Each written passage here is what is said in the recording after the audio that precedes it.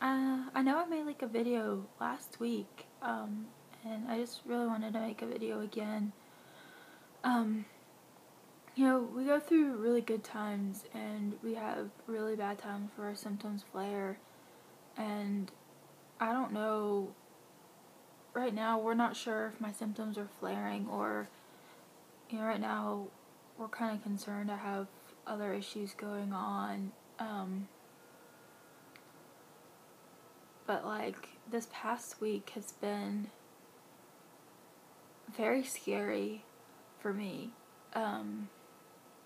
Very scary indeed. They are not sure what has been going on with me, so I really wanted to make a video and kind of like share what happened to me this week. So like, as many of you know, I have been passing out for like 4 years now, since 2009, and for me it's not abnormal, and I have a warning most times. But this week was very different for me. Extremely, extremely different. And on Tuesday, they found me outside of the hospital on the ground, like on the cement ground in one of the parking lots. It's like the on-call hospitalist or doctor, physician parking lots, unconscious. I was barely breathing. My heart rate was extremely low. They ended up calling a code blue. As many of you know, that is a code as in CPR and all that. Like if you're in a hospital, they bring the crash carts and they usually administer CPR.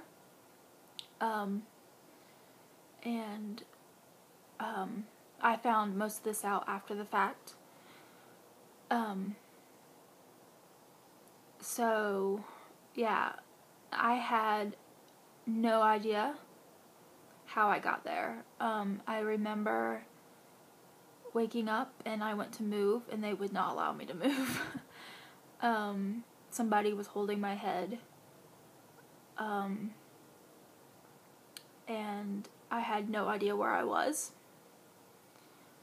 And I remember somebody saying that her heart rate's really low still. And somebody started saying my name like over and over again. And I was like, yeah, what? And they were like, well, what were you doing here? Because they were trying to, figure out like why was I there? Wasn't a day I would have normally been there. I wasn't on the schedule for the hospital or anything else, so they were trying to figure out if I was there for an appointment, for a doctor's office, and I was like, I wasn't coming here. Why am I here? And the only reason I knew I was at the hospital was because I was like, why am I at the hospital? Because I remember the person who was saying my name was the person holding my head, and I was like, Patty? And she said, yes. And somebody said, Jessica. And I was like, what? They're like, do not scare me like this again. And I was like, why am I at the hospital? Why am I, where am I? Why am I at the hospital? And they were like, why were you here? And I was like, well, why am I here? Like, I don't understand. Like I said, I was very confused. I had no idea why I was there. I remember leaving my house. And that's it. And as many of y'all, I don't know how many know, I do not drive. And I live 2 miles from the hospital. I take the buses, or usually around town, or I walk. And I did not walk that day. I remember getting on the bus. I was going to the opposite side of town than where the hospital is. So I don't have a clue how I got there. Long story short for that, they ended up taking me to the emergency room and checking me out, and keeping me there for several hours. And they never figured it out. Never.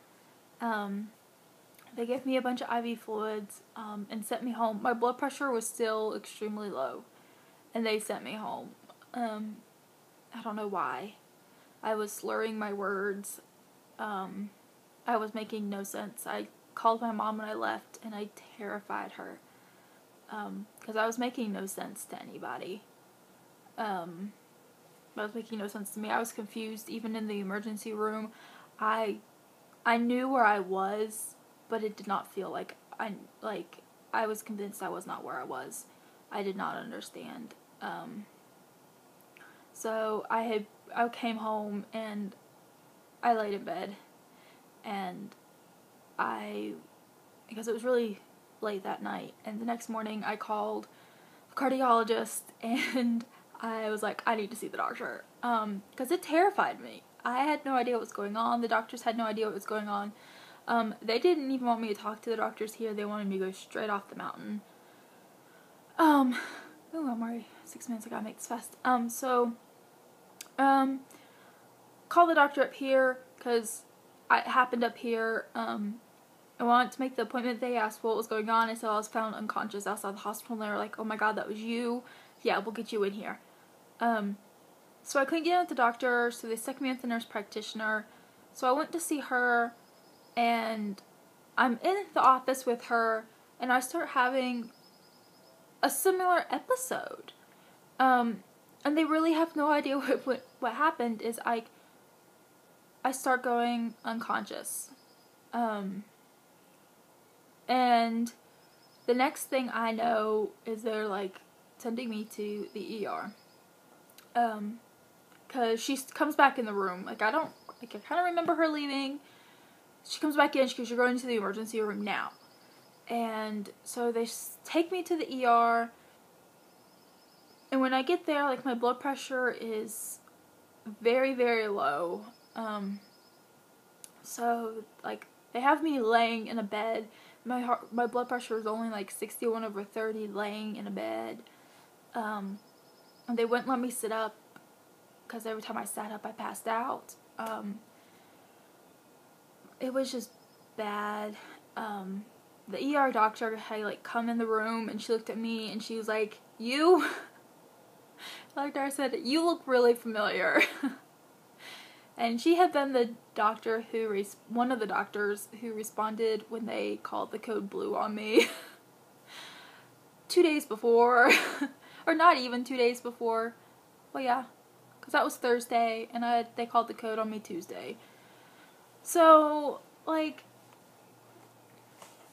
she had been the one who accepted me from the cardiology office, and she came in, she said, you know, if we're going to give you a couple bags of fluid, she said you're not dehydrated, because they had already given me several bags a couple days before. You know, they did blood work, and I was fine.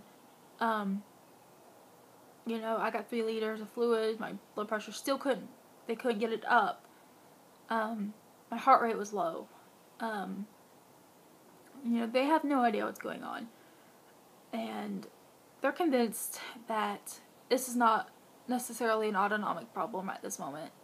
And it's more of a cardiac problem. So they admitted me to the hospital to see if they could potentially, watch it overnight, see if it resolved itself. They pumped me full of so many fluids, it wasn't even funny. I got, I can't remember, but I was getting a liter of fluids every 2 hours. The whole time I was there, and I was there, like, a full day, after I left the ER. And, you know, they're not sure, and so, like, the doctor that admitted me that night was just there to admit me, write out orders, and then the next morning the doctor came in to see how I was doing, and he fully believes that this is a cardiac problem and not a nervous system problem. The fact that I'm having these episodes where I can't remember things and I'm not having warnings. And these are episodes, like, usually I have warnings. And Tuesday scared the mess out of me. I'm not gonna lie, guys. Um, especially since I usually remember things very well prior to fainting. Sometimes I wake up confused, until I get reoriented, but, that's kind of normal. I'm still trying to piece things together. I am still figuring out, like, slowly, who responded to that, like, who was working, nurse-wise, doctor-wise, and trying to figure out what all happened. Next week I'm gonna go and get all the notes to take to the cardiologist off the mountain, so he knows, he can get input, from that.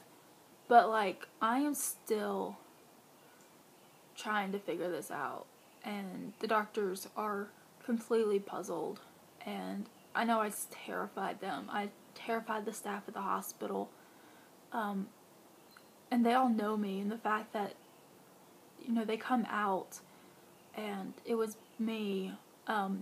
Luckily, it was a visitor that had seen me collapse,